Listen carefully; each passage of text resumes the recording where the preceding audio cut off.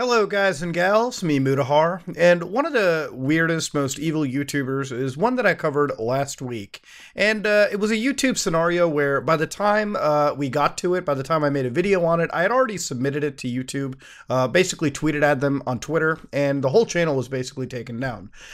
Quick recap, it was a channel that regarded around hand caning, punishment exercises, murgh banaya exercises, all that kind of stuff. It was an Indian channel where the whole premise was you were at a school, tuition, some not post-secondary, sorry, like just a school, just a village school. And one person and her merry band of children that she was teaching, she was just hitting them with like little hand canes, if you will, effectively punishing them on the internet for views. She basically ran what is effectively a YouTube Red Room where she would get viewer submissions of, hey, how do you want to punish some of these fine little children? And they would give their suggestions, she would do them, and that was pretty much it. This channel was monetized on YouTube, and up until like we had drawn attention to it, YouTube actually took a human review at it and basically shut down the channel. Now, of course, ever since then, I've been wondering how a lot of these things get passed, and as we all understand, most of these websites, YouTube, Facebook, Twitter, TikTok, rely on algorithms in order to actually police their platforms at all. Simply because there's so much content uploaded at any given hour that you just can't have that many human beings. I know people are like, why can't YouTube just hire like tens of thousands of people? And I'll tell you this much right now, you could hire all the people you want in the world, but it's still not enough eyes to accurately cover every minute of content that constantly gets uploaded. I want you to think of it like this. YouTube is like the Hoover Dam, if you will, right? Imagine, all right, all that water flowing out of the dam. That's videos basically being uploaded. Now at the bottom, you're basically tasking people to put all those drops of water into a bucket to check if there's any, problems in the water, so to speak, right? So people have to be at the bottom of the dam, grabbing all the water, checking it for impurities, and doing it so fast that they can basically, the water never touches the bottom of the ground. So when the water's falling from the dam, it never actually touches the ground at all, because you have so many people who are checking every single drop of water. Now, if you think that's possible, to understand, it's not. It really is not at all. And I know the analogy might be a little wild, and the analogy might have some faults, call it out if you will, but that's generally the idea. The whole principle is there's so much content being fed into YouTube that it is a problem to basically moderate it effectively. But of course, YouTube and various websites' reliance on algorithms tends to basically obfuscate or tends to like ignore work from other parts of the world. Now, anyways, when we first looked at this content, it was absolutely evil, deplorable shit. Now, of course, there's been a few corrections to the mess, all right? For instance, there have been people who have said, Muta, maybe it's not as bad as you think. Clearly, some of the children are laughing in the scenario, which was not the point of the original video entirely. Yes, while that first aspect I maintain is incredibly sick, the fact you have any children involved in stuff like this is wrong, period. But what's really wild is the comments section, and it's one thing that we're going to be getting to today, because it's still a problem, and it has been a problem since 2019. The other minor concern I had was regarding an account that I showed. On the thumbnail, I showed basically like one of the most heinous comments in the video of somebody just requesting more beatings, if you will. Now, that account was by somebody known as CC Gaming. It's come to my attention that, unfortunately, some of the people who watched the video actually went to an account called CC Gaming as well and directed some form of bad messages to them as well, which is something I absolutely disregard. Anytime I cover videos like this or channels, never, ever go to those channels. If you feel these channels violate YouTube's community's guidelines, there is a functional report system built into every video. Right here, for instance, these three dots on any video. You can click on them, report them for a myriad of reasons to YouTube to examine later on their own point. You don't have to be a fucking vigilante on yourself. So, and of course, the profile picture that belonged to that account was completely different to the account that people had actually sent a message to, which blew me away. So I want to give apologies to CC Gaming as well, too. Now, when we first looked at that video last time, we looked at one channel. I think it was Asifa's Vlogs, right? Tuition Vlogs. Now, what she was doing in the comment section was basically putting in a bunch of hashtags. Now, those hashtags, since the video has been removed, were effectively just hand caning, punishments, murgh, which is, the chicken stress position that they were putting people in. Now, one thing that you can find in YouTube is no matter what, evil does not just stick to one channel. Evil sticks to a myriad of channels. Those entire hashtags took me to entire positions on YouTube that were auto-generated trends. So when you clicked on any of those things, you found things like hashtag Murha punishment, which comes up to 890 videos across 176 different channels. Now, of course, each and every single one of these videos was not regarding just children. I want to make a distinction over here. There are a few different types of scenarios. There's the average tuition vlogs where kids are brought into the mix, but of course, there's also other channels that regard things such as fetishes, if you will, too. There's also military exercises. So there's plenty of channels where they're apparently part of like a defense academy, where they're basically putting people through like, defensive positions, like I guess the Indian Army must do a lot of like murga positions, so maybe that's like a common thing over there. But there's like generally 3 different types of channels. You've got kid tuitions, literal femdom shit, and then you've got like Indian Army training crap.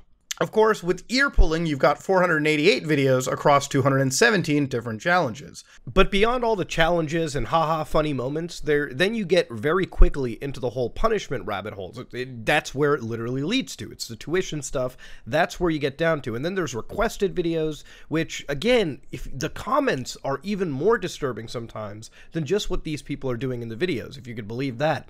Look at some of these comments. You are real cruel and strict teacher. I love your dominated attitude.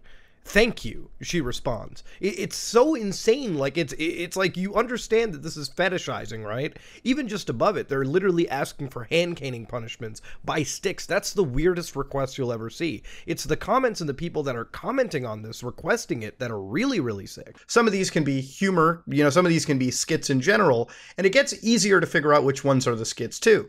Of course, you've also just got hand caning, which is where the real depraved side exists. And thankfully, this counts less than 100 videos and channels. Still more than one, which is bad. So of course, one of them was this fantasy channel, which is fulfilling your murga punishment and other fantasies with me. DM me on Instagram or mail me. Now, of course, in this, the video has been disclaimed. The video is made for entertainment purpose, only with proper consent of the person. No one was harmed in this video. Do not try this at home. Now, I want to state for the record, I am totally okay when it comes to content like this, okay? As long as it's not really breaking the YouTube TOS, like straight up nudity and sexual, like, policies, right? I don't know how much fetishes get into that whole situation. I mean, literally, you got things like femdon put into it and hashtag fetish dropped in. So I don't know where that falls on the YouTube TOS spectrum. I mean, then again, naked yoga was a thing for the longest time. When it comes to content like this, as long as it's between 18-plus-year-olds, it's not really anything of my concern. This is not on that same level. But of course, this is just one different thing, okay? I wanted to really bring this up, and I wanted to mention this because across all of this, it's not just kid tuition vlogs. It is generally sometimes adults doing fetish-related stuff or, academy defense training shit. But in amongst a lot of these videos over here, you'll find some content which is 16,000 different views to it. Now this account has 13K subscribers tossed into it with about 121 likes. I don't know how organic a lot of these interactions are. However, it really comes across to me that these videos are not only getting recommended all over YouTube, but they're probably being shared on things like WhatsApp or Facebook, if you will, too, just simply through an embed link. Now, of course, this channel is completely advertised, and of course, in the content over here, the mom is straight up hitting her child on the entire platform for 2 minutes. The kid feels pain. I have to block out the audio to this content simply because you can hear the kid getting absolutely hit too. You can actually hear the impact of the little cane. And of course, the kid, while sometimes they come across smiling and everything, in certain cases, they definitely come across a little disturbed and a little distressed, which is just fucked to even witness, okay? Again, this is not okay content. I don't know where this falls on YouTube's child safety policies, but it's something we kind of have to discuss. I mean, if you look at YouTube's child safety policies here real quick that YouTube's really serious about, it's one of the reasons why I don't put any form of kids in my content at all, even if it's well within YouTube's TOS, because this is a very hardline TOS infraction you could make. So obviously you can't do sexualization of minors. Harmful or dangerous acts involving minors. I think this may come up to interpretation based on what you consider to be rough hand caning, but of course, infliction of emotional distress on minors Could be with violence, if you will. Could be something tough. Misleading family content, which I'm sure a lot of the stuff falls into. But of course, let's go on. This is for YouTube to cover, not necessarily for me. Now, what really started to fuck with me here is some of these random channels have been popping up. Now, the last channel we looked at was about 1,000-something subscribers, but this is around 845 subscribers that this channel has, and it can be some downright spooky-looking material. Now, when I went to this channel and I immediately sorted it to like the most popular, this was pulling in 32,000 views 6 months ago, 16,000 views 7 months ago, and of course 16,000 views. Now for a channel that small, this is either getting recommended hard by YouTube's algorithm, or they're sharing the fuck out of this content on off-platform servers, like WhatsApp, like Facebook, in private forums, in direct messages with other random users. This is where it gets really absolutely spooky. Now, in a lot of cases, YouTube has actually given this the YouTube Kids connotation. And I shit you not, if you look at some of these videos where she's got hand canning punishments of Tushin, alright, YouTube Kids has popped this into their algorithm. So now, if you're like a parent and you downloaded the YouTube Kids app, they could potentially come across this content. And of course, she just gives them random punishments throughout the whole thing. It's not as, I would say, egregious as the last person, Misasiva Vlogs, who literally like staged a lot of these punishments to happen on camera just for the views. However, this is still disturbing and completely wrong and shouldn't belong on the platform to begin with. It is, of course, one of the most fucked up little rabbit holes, because when you actually get into the comment sections when they're available, and apparently these videos don't fall into the YouTube Kids algorithm for whatever reason, then you come across some really dark shit. In these comment sections, alright, what you can go down over here, just immediately scrolling, you'll find commenters who say, very nice video, beat slightly hard. Literally asking that these content creators start beating the children even more. Now, if you read the title, it says, Kisi ne yaad nahi kiya weak name sabko pade dande, which basically means all the kids, got beat because they didn't remember, I guess, whatever they had to do. And if you start looking more into it, please, high-level hand caning, 5 no all students stat up position. And of course, she's liking all of these comments as well too. She likes every single one of them. I don't know whether that's just her responding to it in some capacity, but of course, she's definitely not reading all of it. Like, ma'am, do strict hand caning. मुर्गा 10 minute तक बनाओ मुर्गा punishment बहुत कम देती हो आप मुर्गा punishment की वीडियो ज़्यादा से ज़्यादा डालो आप. Basically just put these kids more in a stress position and upload that content. सभी students को मुर्गा बनाओ पूरी वीडियो हो. Tuition video, slap video, please. Clean video upload karo. Can we have a little higher quality, like child red rooms, if we will? Jesus Christ. Nice video, ma'am. Very strict teacher. Nice video. I'm your big fan from Sri Lanka. Punishments remembers our school days. Please post face slapping also. So just start slapping these kids in the face, I guess. Now, of course, if you look at the actual content of the video, one thing to understand is clearly this is done in a village scenario. So this is not happening in an urban center where, like, actual law enforcement in India could even get to. Not that law enforcement in India is fucking reliable in any capacity, but you get the point. Girls and boys, both hips caning videos banao. They just make more videos of caning their hips at this point. This guy, the hand isn't doing anything for him anymore. Please upload hand caning punishment in Sari without sweater, shirt, jacket, muffler. It's my request. So I guess, like, take off some of your clothes as well. Like, keep your sari on, but, like, get rid of some of your other clothing, please. Like, this guy just like, it gets to the point where this is, like, some weird, like, punishment fetish play for a lot of these commenters. Boys and girls, equal punishment. Very good. So at least this person actually prefers to have some equality in this mix, too. Jesus Christ. So, of course, in another room over here, you've got a bunch of the kids sitting in this, like, entire school with, like, it's a classroom now. But of course, you can imagine that it's not like, an urban classroom, if you will. It's still very rural. So of course, ma'am, Telegram ID send karo. So again, another example that these people are going to the off-platform side of the content, all right? They're basically funneling this through YouTube. We'll get to that in a little bit. That's the final stage. Here's one, too. You got a ear bend and slap. Jesus Christ, man. Please upload palm caning. Again, it's like a weird red room, if you will, when it comes to a lot of these creators. Like, it literally just feels like some weird deep web red room that made it all the way onto YouTube, and it's just sort of sitting in obscurity on the platform. And again, when we got to the beginning of the video, I talked about moderation. Clearly, YouTube moderates content that's in like the first world, if you will, content that is in like, you know, the languages that are primary uploads. Like English, for instance, is probably the easiest to moderate since that's what their artificial intelligence is trained on versus, you know, languages like, I don't know, Japanese, for instance, right? Where they may not be so trained on, or Hindi, if you will. And a lot of this content, which is coming from an emerging world that's just accessed the internet. It's a weird scenario to get into, and clearly the YouTube moderation is not treated equally across the board.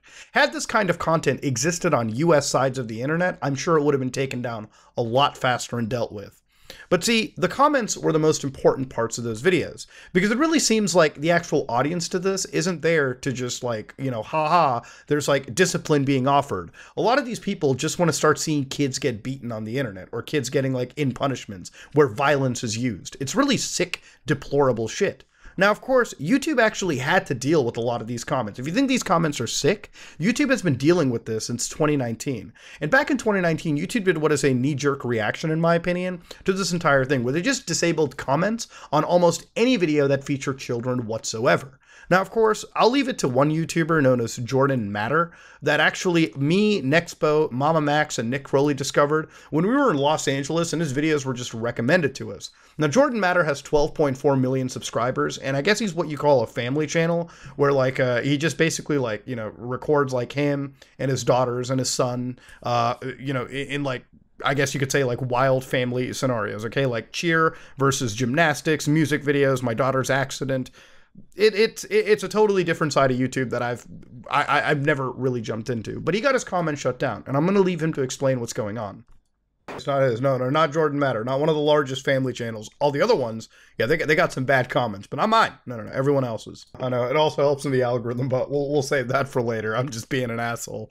Now, of course, what happened was YouTube shut down their comments because there were predators who were literally sharing contact information after watching any of this content with kids. Now, of course, and again, YouTube shut down these comments, even on a family channel that was vetted and secured by YouTube, like Jordan Matter, versus even the 800 sub one where kids were getting canned. It didn't matter. As long as you had minors, your comments were getting shut down. But of course, regardless of it, it seems like when you go to any mainstream platform, the biggest issue is whether you go to YouTube, Facebook, Twitter, TikTok, you'll always come across people who, you know, upload this content on the platform, and it may not entirely be their fault. You can upload videos of your kids all you want. If it's harmless shit, it's harmless shit. But of course, when you get into the hand caning stuff and you start to get people commenting like we just saw earlier, what happens is those people all jump into the comment section pool. Those videos may get recommended on YouTube. They might, but they're probably getting shared on a third-party website like Facebook, like Telegram, like, you know, Instagram, or just through a direct message service, or through forums in general. And when you get into those scenarios, that's where these predators sit, sharing content that's even more disgusting that you can't upload onto YouTube at risk of it being submitted to actual like actual like law enforcement agencies and them hunting you down. They're sharing that kind of stuff around. These kids are probably unknowingly being shared on like forum posts, like direct messages between actual sick predators and sick creeps. And these kids, like this is the thing. These people have created this like soft market, and the soft market is basically being exploited off platform anyways. And it's one thing that YouTube needs to take care of, this little dark evil rabbit hole, before it actually becomes a problem for its platform. Look, there are tons of fucked up things on YouTube going on every day. We've talked about animal abuse videos. I mean, shit, we had content creators that were literally abusing and killing and harming animals, uploading it onto YouTube. And some of those people still have a pass roaming around on the platform as it is, from places such as South America. And of course, now you've got rabbit holes like this. It's only a matter of time before any mainstream media service looks into this shit the way that I have and makes something really damning for YouTube.